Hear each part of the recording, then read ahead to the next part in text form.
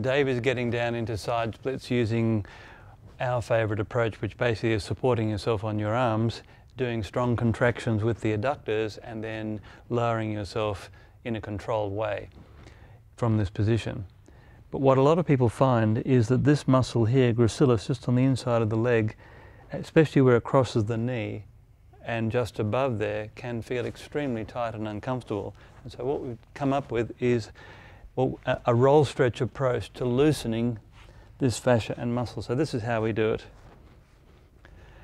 We take, I've got the thinner of the two sticks here.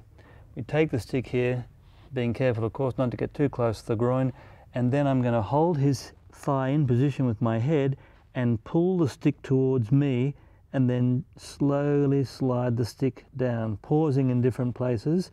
Now you can slide it or you can actually roll it like this, as I'm doing. Rolling is a bit more gentle, but sliding creates a bit more heat. So depending on which effect you want in your body, choose between those two. I'm using a combination at the moment.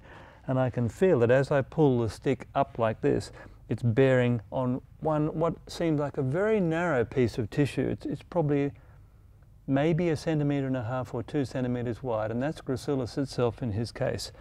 So we go down to just above the knee here like this, still pulling the stick towards me, so creating pressure on that muscle, rolling, pull, hold, roll.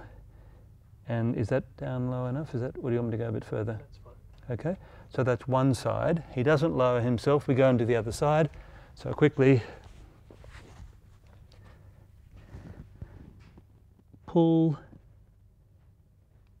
slide and roll, pull, and I'm using my head to keep his thigh completely still while he does this. Pull,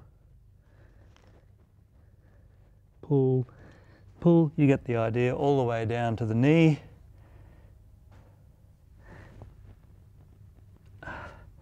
Then he does another contraction.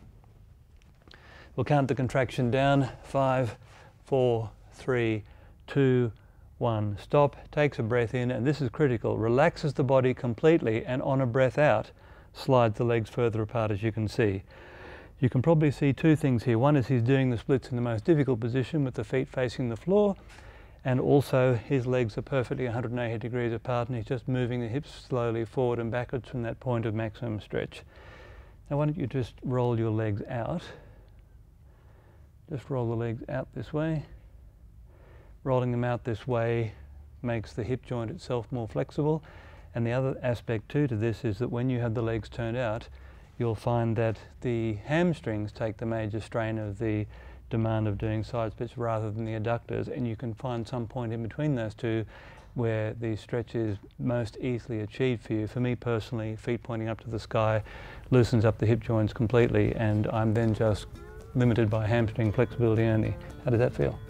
That's pretty good, no warm-up. Okay.